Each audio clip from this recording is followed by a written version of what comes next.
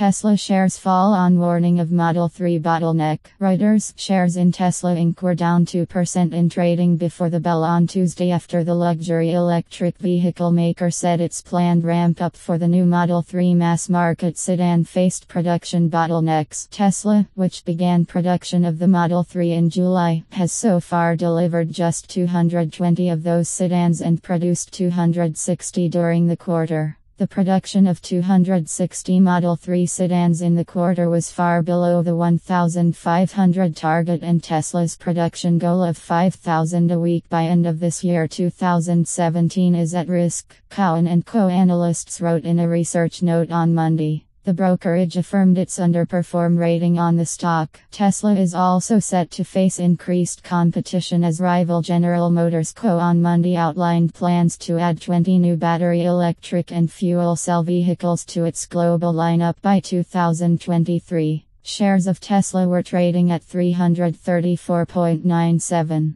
GM shares were up 1.8% at $42.90 in pre-market trading. Our standards. The Thomson Reuters Trust Principles. Based on the materials of the site,